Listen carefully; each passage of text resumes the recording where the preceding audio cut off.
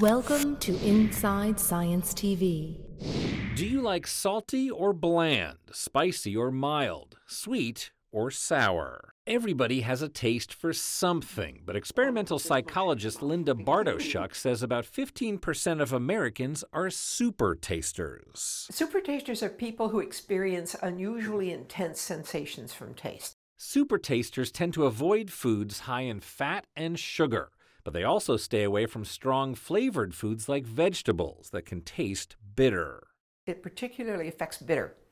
Bitter tastes in food are very important in terms of dietary choices. For example, not eating bitter vegetables raises your risk for colon cancer. In an experiment, participants are given a paper soaked with a chemical prop.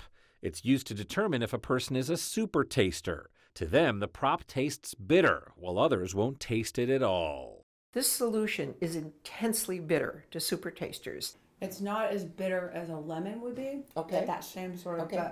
but it's, But it's definitely bitter. Bartoshuk has discovered supertasters are born with more taste buds on their tongues. They also tend to have an increased perception of oral pain and enjoy their food more. They get more pleasure than other people do. If they like something, they really love it. It's a super sense that gives some people a heightened taste experience. I'm Josh Lebowitz, reporting.